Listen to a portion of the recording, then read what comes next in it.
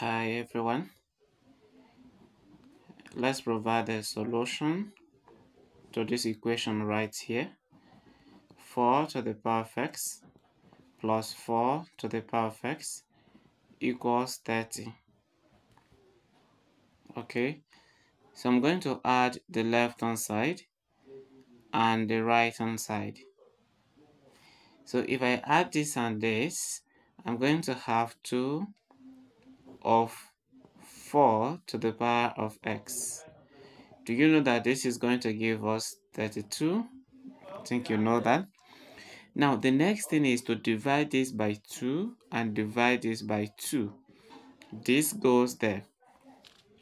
Now, do you know that here we'll have 4 to the power of x, and here we'll have 16? Okay, do you know that?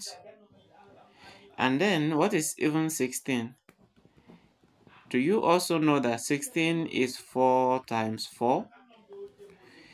If you do you also know that 4 times 4 is 4 squared?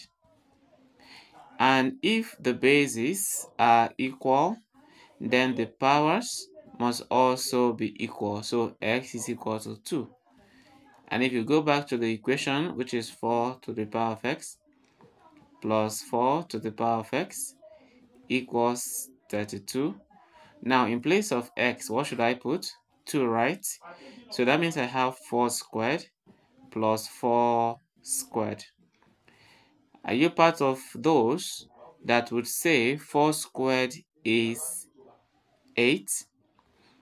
Mind you, 4 squared is not 8 but 16. That is 4 times 4. Then plus the next is also 4 times 4, and that is 16.